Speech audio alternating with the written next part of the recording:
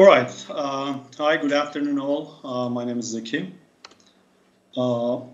First of all, thank you so much for inviting me to this conference, and thank you so much for giving me this opportunity. First of all, let me introduce myself. I'm a data scientist. I'm currently working for DataTera Tech as a data analyst, and at the same time, I work for Yandex as an IT mentor. I have 5 years of experience in IT, especially data analysis, machine learning, deep learning, statistics, and data visualization. I have received my master's degree in business administration and management from Naval Postgraduate School, California, United States, and my bachelor's degree in electronics engineering from Air Force Academy, Turkey. Now, currently, I'm located in Turkey, but I'm working for a Swedish healthcare data company, which is DataTera Tech. I'm mostly, in most of my projects, I use Python.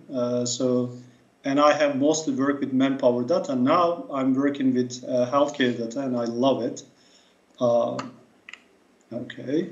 I'm here today to talk to you about our solution at DataTera to detect data quality and data sensitivity by using Python and its libraries.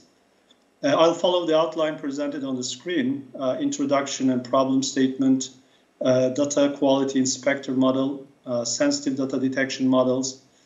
Basically, we have two models here. First one, CNN model, and the second one, name entity recognition model, and further study. I'm going to keep it short since we are running out of time.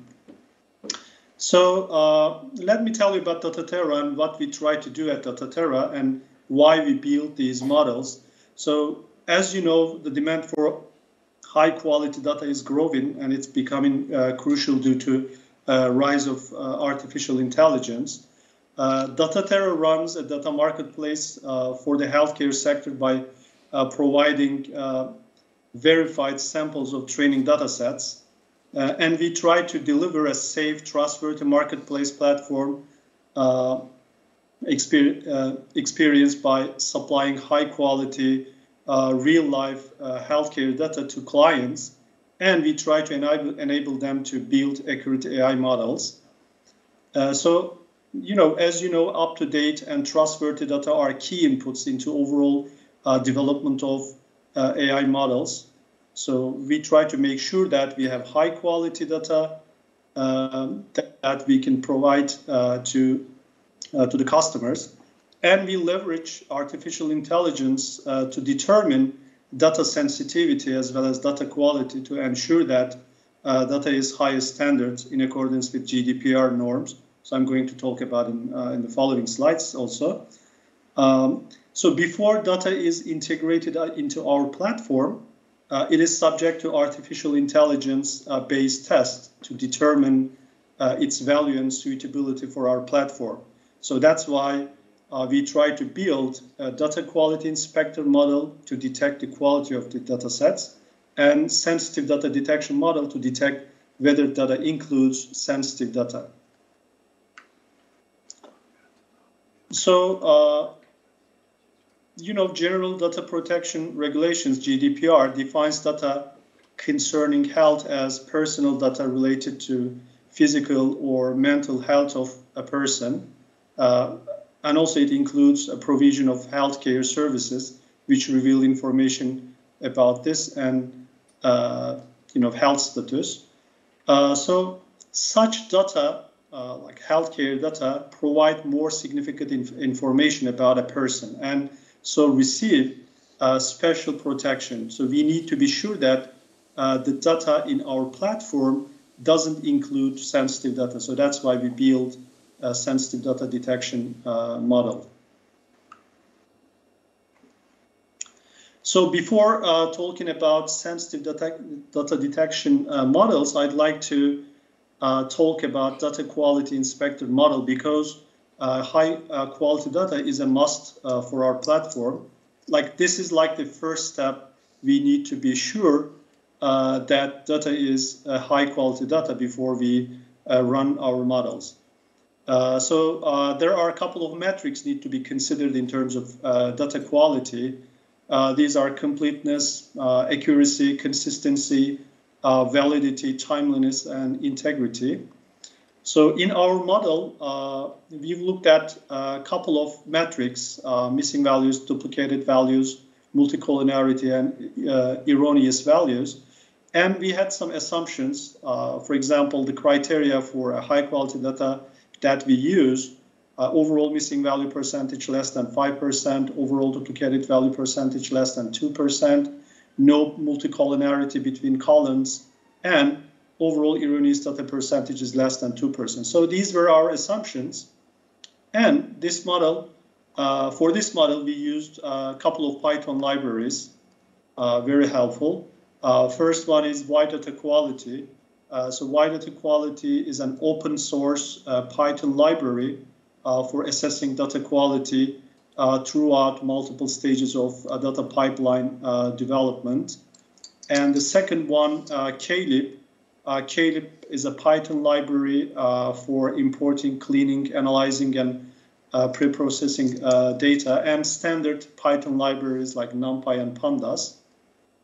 All right. So let me show you the results of what this model gives us as the output. So as seen on the slide, the output of the model gives whether data is a high quality data based on the criteria mentioned. So as you see, for this sample data set, we measured missing values, duplicated values, multicollinearity, erroneous values. And for this sample data set, it says this is a low quality data because we have missing values for one of the columns, and the percentage is like more than 80%. And also we have multicollinearity between columns. One more important thing about data quality is the domain knowledge. So domain knowledge is always needed for more accurate assessment. So this model will be evaluated by experts in our team who have domain knowledge, like a physician or a doctor with the background. So we are not just going to use this model, but we are also going to have our experts looking at data. All right. And now, from now on, I'm going to talk about sensitive data detection models. So we talked about GDPR. Basically, we have two models for detecting sensitive data. These models aim to capture sensitive data like name, email address, password, phone number, date of birth, etc. For a given data set. We have built two different models in order to detect sensitive data for different scenarios. First model is a deep learning model, which is a convolutional neural network model. And the second model is name entity recognition model. So this is an NLP model by using transformers.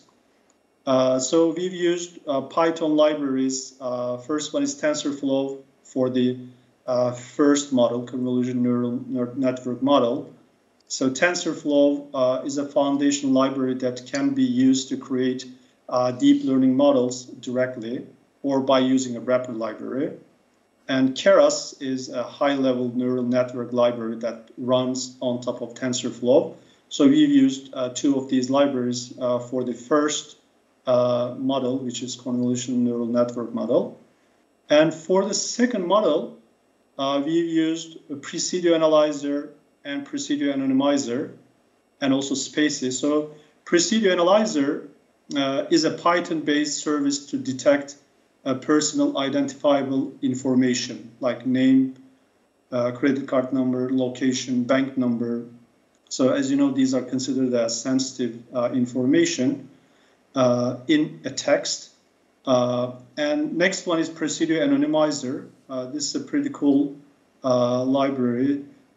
Presidio anonymizer is a Python-based module for anonymizing detected sensitive data in text with desired values.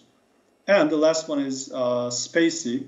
Spacey is a free open source library for natural language processing in Python. So it features name entity recognition, post tagging, dependency parsing, or so on. Okay. So now let's look at the first model. So the first model uses convolutional neural network. So this model is trained with sensitive and non-sensitive data sets, and model can detect name, credit card number, username, password, phone number, email address as sensitive.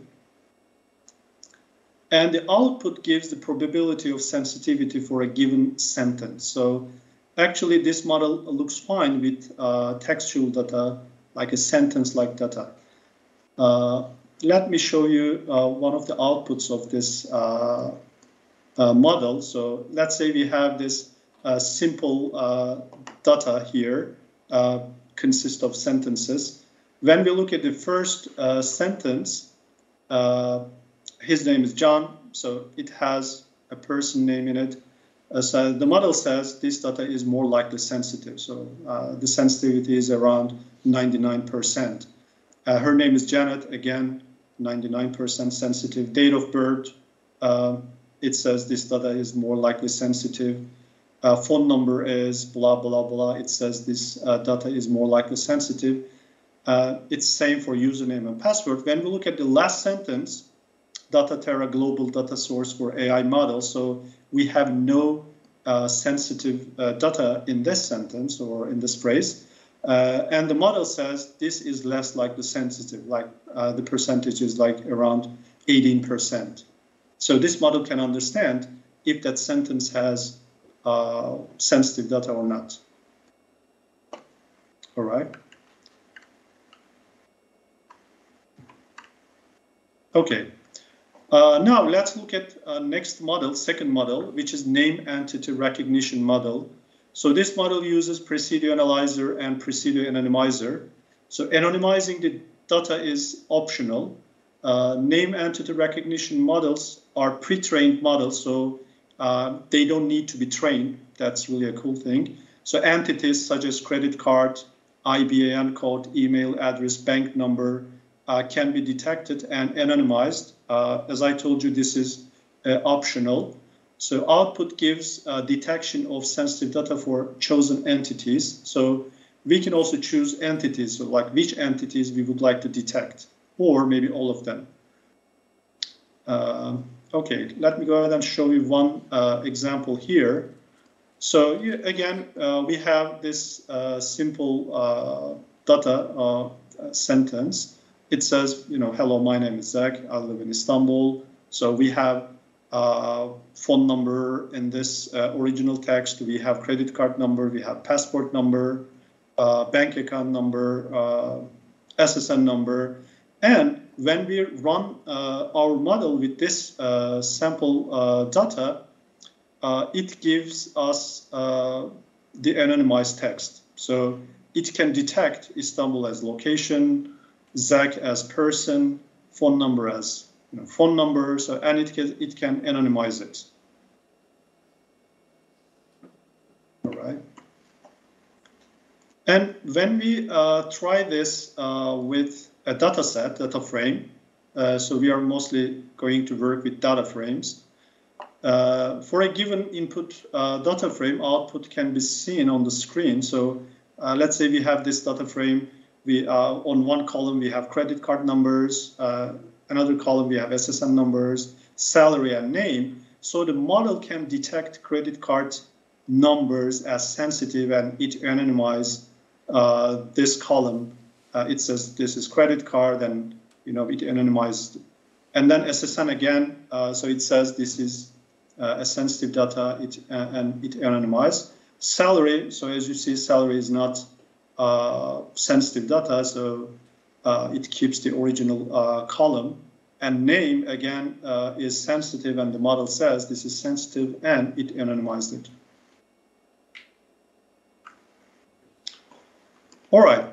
So, so models I have mentioned in this presentation are for textual data. So we've mostly worked with textual data so far. Next, we will be working with image data, like X-rays, like dermatologic images, or so on. We are planning to detect image data quality and image data sensitivity by using Python. So Python has some cool libraries for all of these. Now, for example, for data quality based on the metrics, we are going to use BriskQ library. And for data sensitivity, like as seen on the screen, sometimes healthcare data images like this one may have some sensitive data embedded on it, like a text information on it, like name or sometimes ID number or so on. So we are going to use PyTesseract library. So this is used to extract text from the image data. And then we are going to merge previous models with this model, with CNN and NER models, NER models. So, so that we could detect sensitive data on image data. All right, I think that's pretty much it. So thank you so much for listening. All right, thank you. Thank you, everyone.